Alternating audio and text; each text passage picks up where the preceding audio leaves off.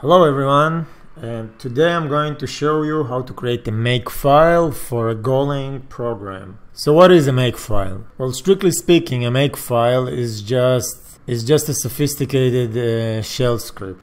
So in order to read and Makefile, you need to use the make utility. And the make utility is simply a shell, a Unix-based shell program which goes back to the 70s, and if you ever programmed in C or C++, you're probably familiar with it.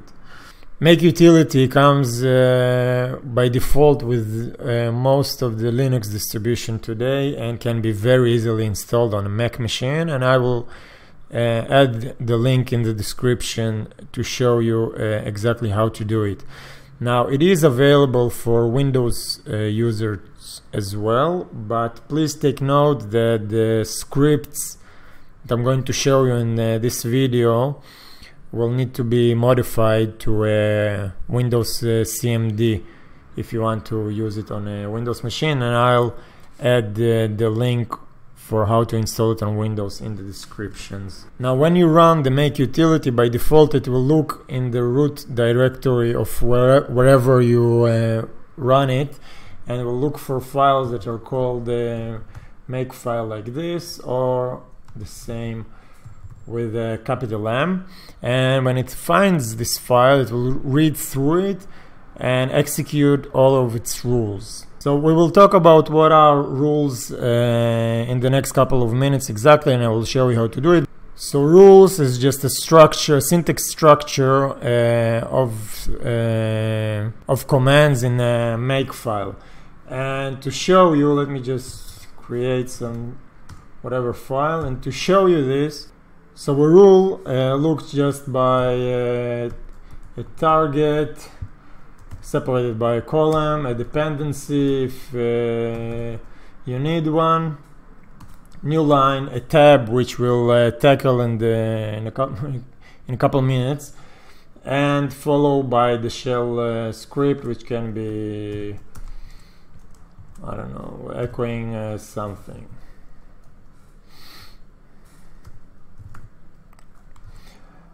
And that's about it, and we will dive a little bit more next, just to show you what it means. Now, if you want to read a little bit more deep inside what a make utility is and its options, you can look at its manual, and you see some history about it, and deep descriptions of all of its options, and you can scroll and see for yourself. Now, obviously, you can just use the help flag to see or follow its options. For example, you can specify using the F flag what exactly path or file, if you want a different name for your Makefile, should the make utility execute. So now what I'm going to do is I'm going to create a very small hello world Golang program, and together we will build the Makefile for it and compile it and do some other stuff. So let's start about creating a simple Go project. Let's call it make me, create the SLC folder, and inside it the main package. Let's get inside of it, and now let's create the make Go file, the main Go file, sorry. And let's create the Makefile with no spaces, so the make utility can recognize it. Super. Now let's open it in Atom, a text editor or whatever, and let's create our small program. Let's just call it main, import fmt, so we can do some kind of printing. The main function returns nothing, and oops, didn't mean to do that. Let's print something like I was made by a Makefile. Amazing. Now let's close the program and focus on the Makefile. Now first we want to declare some variables that we will use later. You don't have to do that, but for a good order for the Makefile, as in it goes bigger, you really should. So basically we're just declaring a variable as we would declare a shell variable. So using the $, we're doing the current dir for the build path, which will be from the root. Now for the go command, let's use shell, which on go, and then we can find out what program we use, what version we use for our go. So in my case I'm using go 1.6, and this is the full path to it. If you have multiple go versions on your set like I do, so this is an important thing. Now let's do the go install. Use the go variable from before and install. Do the same for go clean. So what we're doing basically, we're just using the go utilities and assigning them to variables, so we can use them later as one variable at a time.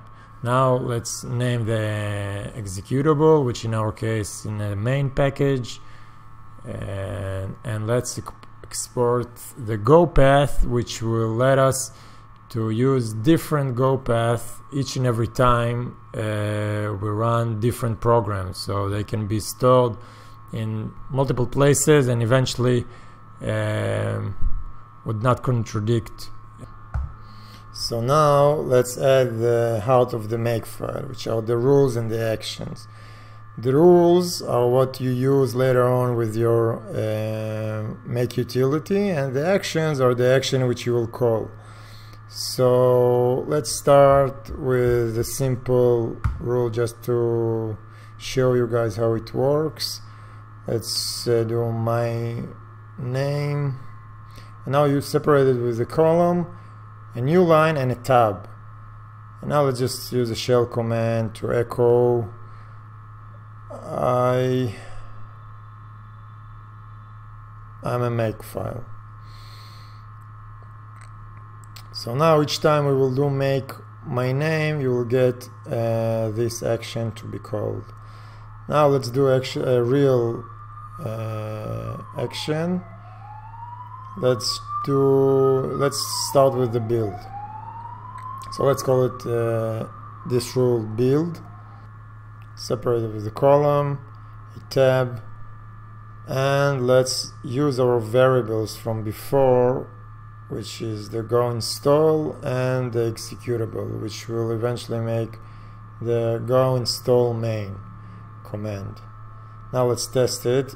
Just so, as I told you before, use it with a Makefile. Let's just try first the my name, and as you can see, we get it printed out. I'm a Makefile. Now let's try to build it, and our project got built.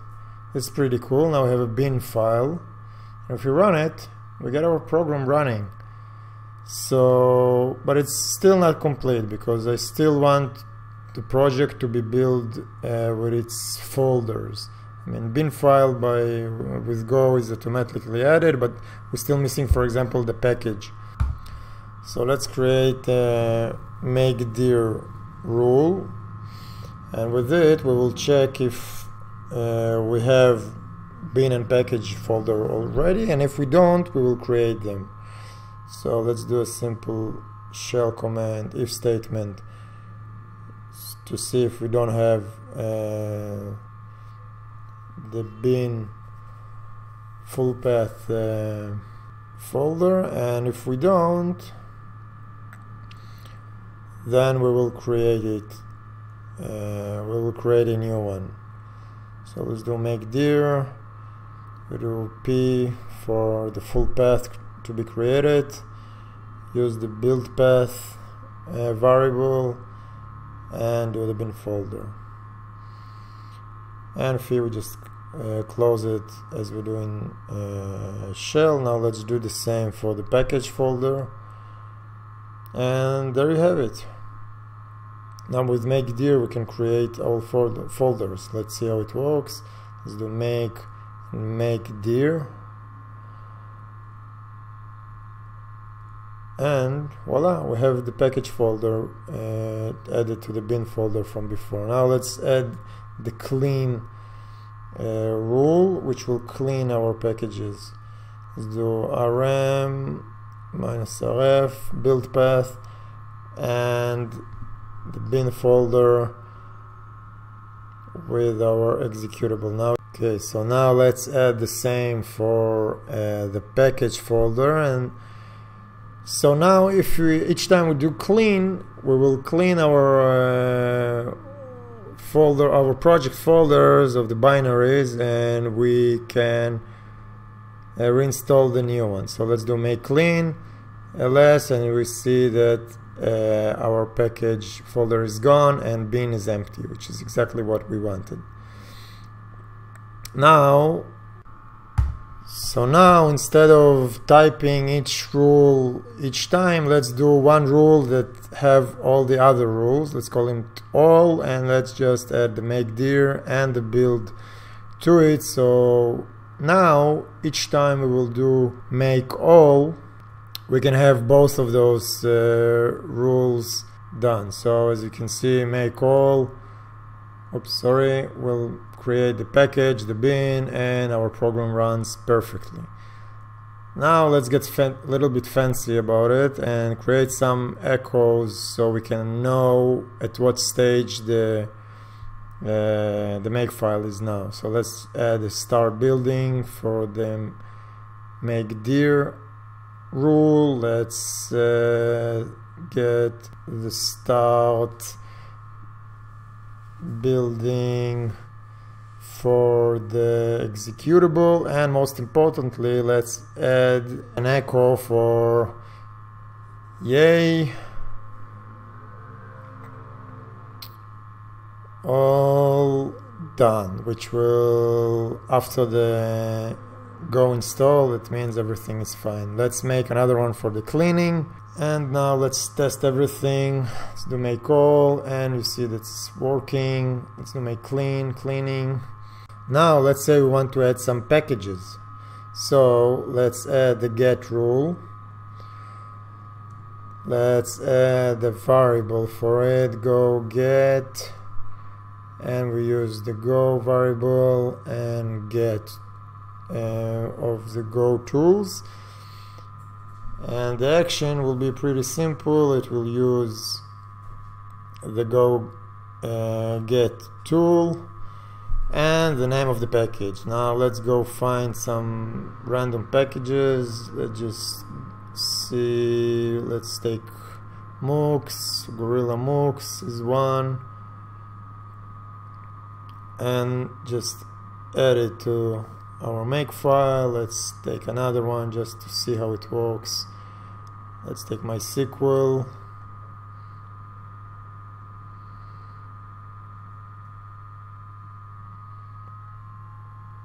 Perfect. And let's take another one. Let's say the Logrus package, which is a very practical one. Let's add it, and there you have it. We have 3 packages to import. Now let's add the get or all rule, and let's do make all. Let's clean it before and do, as you can see, it's empty, and do make all. Now it will take some time because now I am going to get those third-party packages and print them.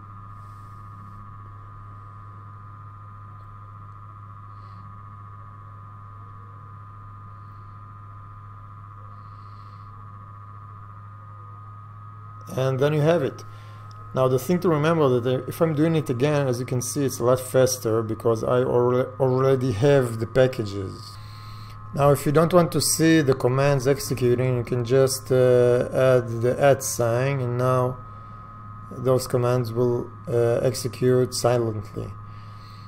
And so just to show you that, as you can see, it goes fast and you cannot see the commands of the packages pulled. Now let's look inside the source folder, and we can see our GitHub package, and inside of it we can see all of our third-party packages, all the 3 of them. But now let's add the delete action to delete those packages, so we can refresh them if we ever want to update those. So let's do the source github.com,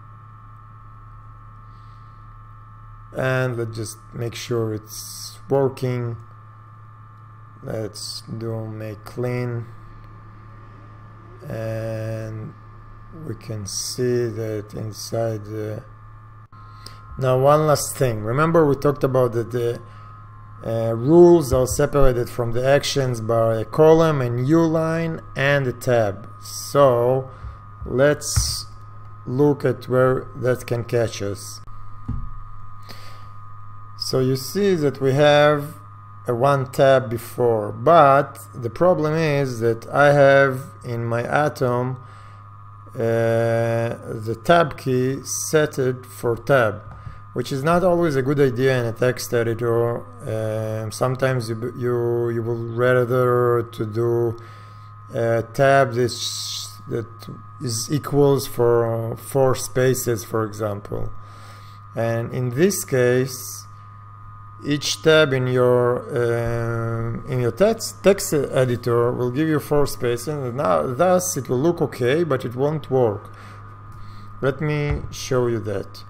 So let's just take a random line of action and let's make it spaces. So I do 1, 2, 3, 4, and now when I try to run the make utility, it won't work.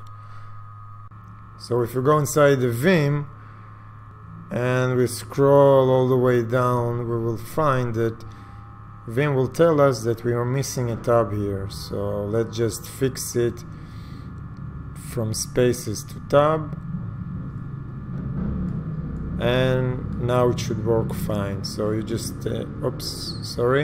so you just need to take this one into consideration. And with that, I think we're done. The Makefile works, and our amazing program also works perfectly. So obviously we just scratched the surface, and you can do a lot more sophisticated things with Makefiles. You can, for example, use it for testing, and you can use one main Makefile to control and execute other Makefiles, smaller Makefiles inside the submodules, and thus creating a bigger project.